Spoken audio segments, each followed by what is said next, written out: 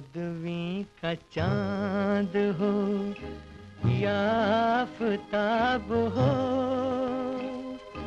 जो भी हो तुम खुदा की कसम लाजवाब हो। महान गायक मोहम्मद रफी, जिनके लिए सभी ने कहा कि क्या फरिश्ता सिफत इंसान रहे।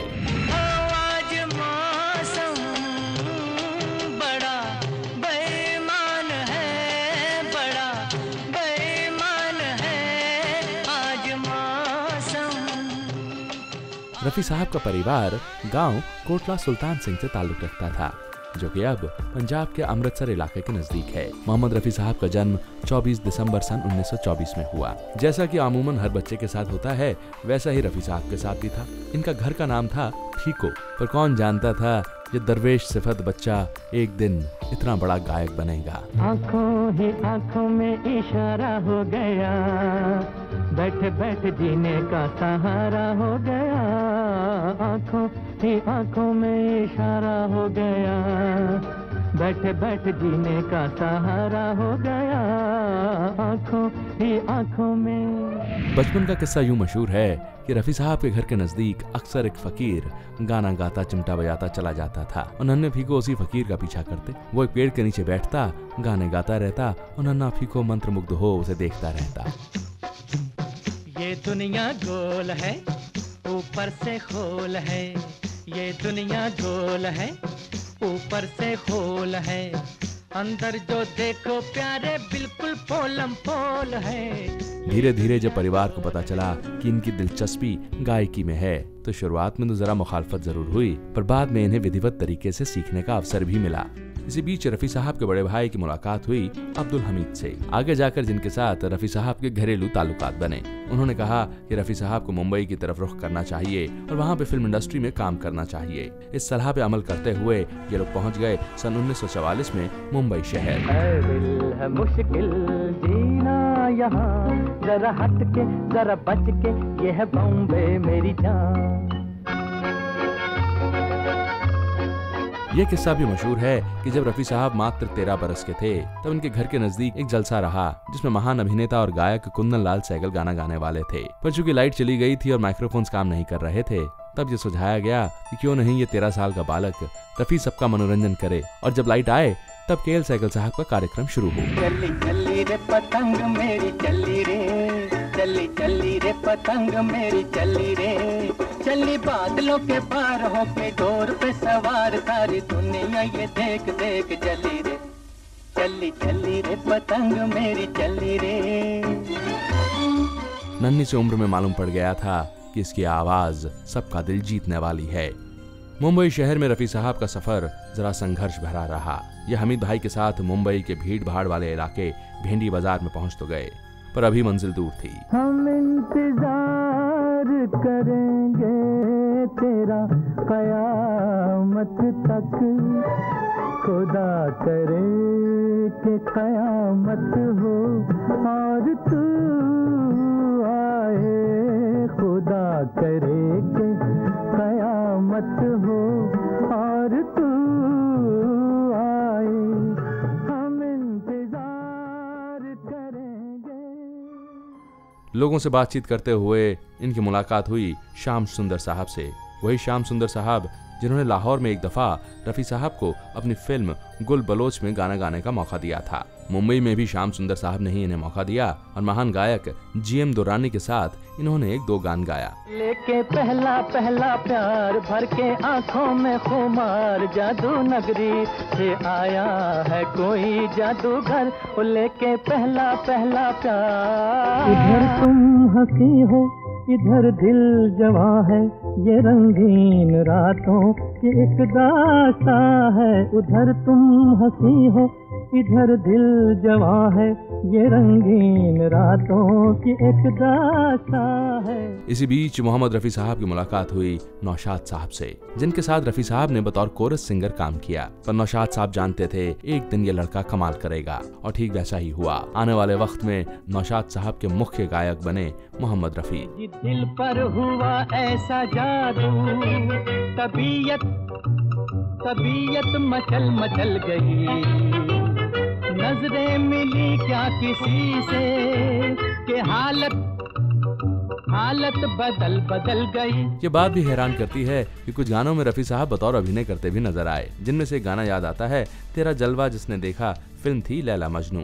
अभी सफर शुरू ही हुआ था कि विभाजन की तलवार ने सबके दिल तोड़ दिए। भारत का बंटवारा हुआ और बहुत से लोग पाकिस्तान चले गए, पर रफी साहब ने ये निर्णय लिया कि वो हिंदुस्तान में ही रहेंगे। इस बीच इनकी शादी भी हो गई थी और एक बच्चा भी हुआ, पर इनकी बीवी ने यह तय किया कि वो पाकिस्तान जाएंगी, लिहाजा दूरी बन गई। तंगा चुके हैं कशमकश जिंदगी से हम, तंगा चुके हैं कशमकश जिंदगी से हम।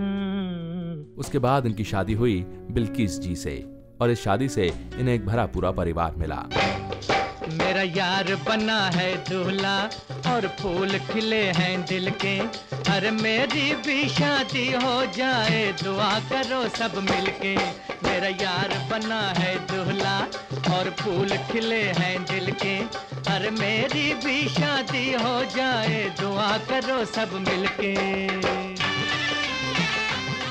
रफी साहब गायकी में कदम आगे बढ़ा रहे थे और धीरे धीरे हर बड़े हीरो की आवाज यही बने, चाहे वो दिलीप कुमार हो या फिर देवानंद, राजेंद्र कुमार रहे कि शम्मी कपूर। हर बड़ा संगीतकार इन्हीं के साथ काम करना चाहता था, नौशाद साहब हो कि एस डी बर्मन, शंकर जयकिशन के रोशन।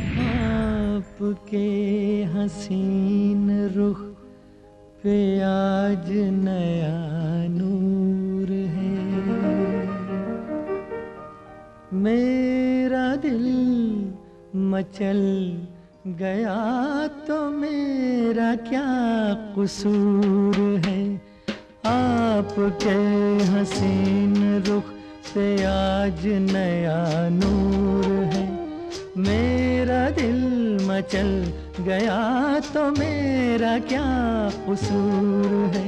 तेरी प्यारी प्यारी सूरत को किसी की नजर न लगे, चश्मे बद्दू। तेरी प्यारी प्यारी सूरत को किसी की नजर न लगे, चश्मे बद्दू।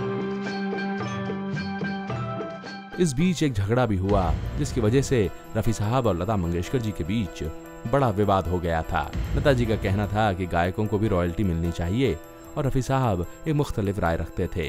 कुछ बरस तक इन दोनों ने गाने साथ नहीं गाए, और उसके बाद फिल्म इंडस्ट्री में इनके शुभचिंतकों ने इन्हें फिर मिलवाया।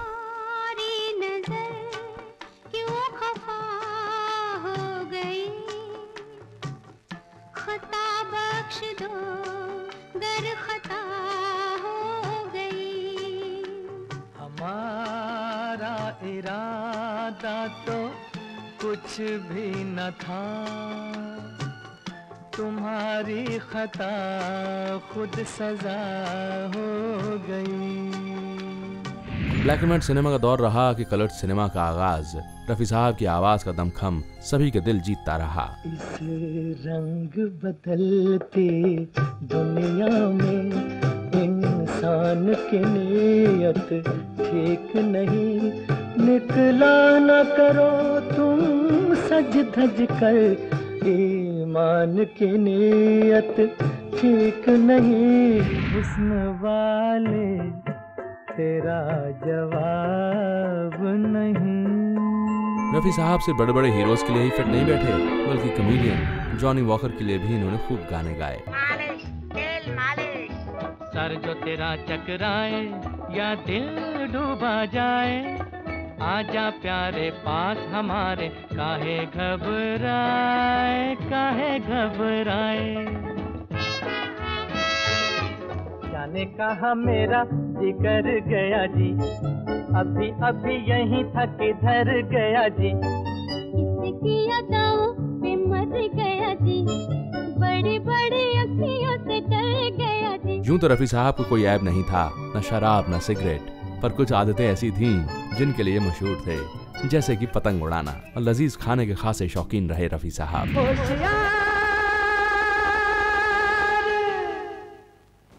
जाने वाले जरा होशियार यहाँ के हम हैं राजकुमार। होए होए आगे पीछे हमारी सरकार यहाँ के हम हैं राजकुमार। जाने वाले अक्सर अपनी रिकॉर्डिंग खत्म होते ही वो दौड़ कर आते थे अपने परिवार के पास, चाहते थे कि ज़्यादा से ज़्यादा वक्त अपने बच्चों के साथ बिताएं। कभी कभी बच्चे परेशान भी हो जाते थे क्योंकि रफ़ी साहब का व्यक्तित्व बड़ा ही शर्मीला था। इसलिए जब भी अपने बच्चों को कहते कि चलो मैं तुम्हें फिल्म दिखा लाऊं, तो बच्चे जरा ना नुकुर करते। पूछने में पता चलता कि रफ़ी साहब हमेशा ये कहते थे कि जब फिल्म शुरू हो जाएगी उसके 15 मिनट के बाद हम अंदर जाएंगे और फिल्म के खत्म होने के 15 मिनट पहले बाहर आ जाएंगे, ताकि कोई इन्हें पहचाने ना और किसी तरह की कोई गड़बड़ी ना हो। लिहाजा बच्चे कहते, अब्बा के साथ हमने जितनी भी फिल्में देखी उसका आरंभ और अंत हमें मालूम नहीं। कैसे दिवाली मनाए हम लाला, अपना तो 12 महीने दिवाला, अपना तो 12 महीने दिवाला। हम तो हुए देखो ठन ठन गोपाला, अपना तो 12 महीने दिवाला, अपना तो 12 महीने दिवाला। हैरान कर देने वाली बात यह है कि रफ़ी साहब का जिस दिन इंतकाल हुआ उस दिन भी ये चाहते थे कि गाने की रिहर्सल कर सकें। कलकत्ते से एक ग्रुप आया हुआ था और रफ़ी साहब नहीं चाहते थे कि उनका वक्त ज़ाया हो। सभी ने कहा था कि आप डॉक्टर को दिखा लें, आपकी तबीयत ठीक नहीं लगती। रफ़ी साहब को रिहर्सल ज़्यादा ज़रूरी लगी और धीरे धीरे इनकी तबीयत बिगड़ती रही। इन्हें हॉस्पिटल तो ले जाया गया, पर ऊपर वाले को कुछ और ही मंजूर था। 31 जुलाई सन 1980 वो दिन लेकर आया जब रफ़ी साहब ये दुनिया छोड़ चले गए। उस दिन आसमान भी खूब रोया था, जम के बरसात हुई थी और ये यकीन करना नामुमकिन था कि रफ़ी साहब इस दुनिया में नहीं रहे।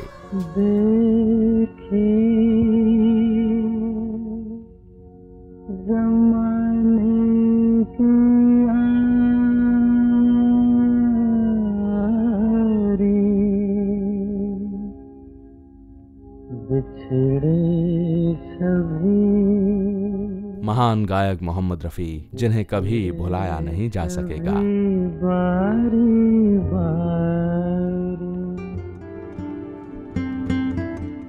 महान प्रतिभाओं के जीवन के बारे में जानने के लिए सब्सक्राइब करें पीपल एंड हिस्ट्री।